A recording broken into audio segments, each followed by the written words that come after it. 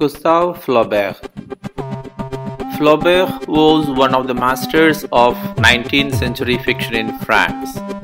He was born in Rouen and was the second son to a family of doctors.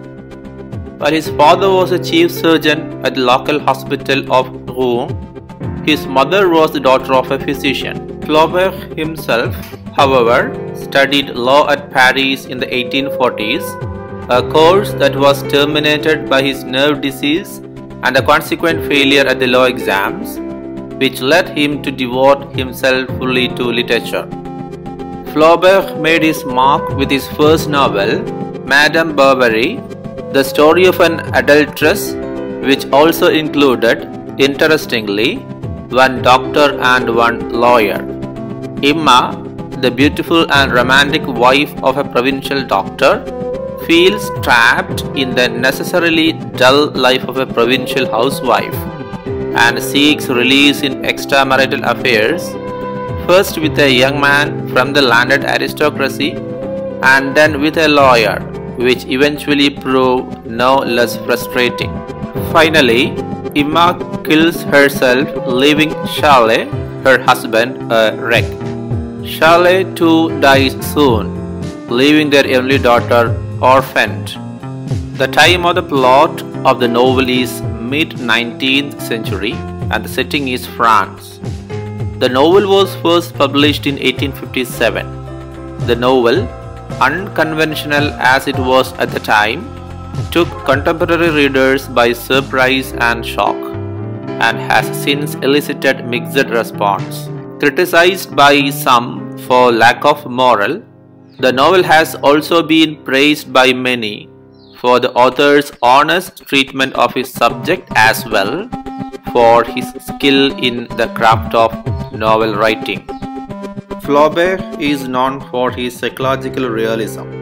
Even in his first novel, his handling of psychological development of characters is rigorous as well as superb.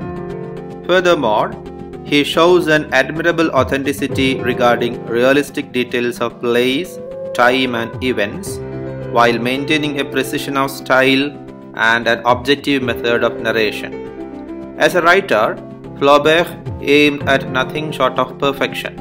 He believed in the virtue of form and wrote with an eye to the perfect word, perfect rhythm and perfect structure.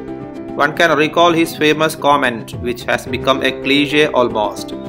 Books are made not like children but like pyramids and are just as useless.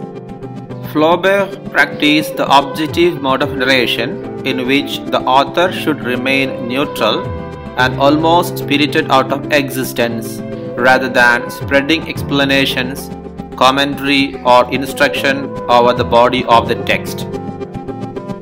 Madame Bovary was supposed to have been modeled on Delphine de la Mer, who passed away in 1848. Some of Flaubert's other well-known works are Colombo, Le Duque sous Dimortal, The Unfinished Bouvahe Pécuchet. Flaubert's correspondences also offered some fine insights into the nature and craft of fiction. In the 1870s, Flaubert's work was greeted by the then new school of naturalistic writers, though Flaubert himself would have detested any label, including the label of a realist. He wrote till the end.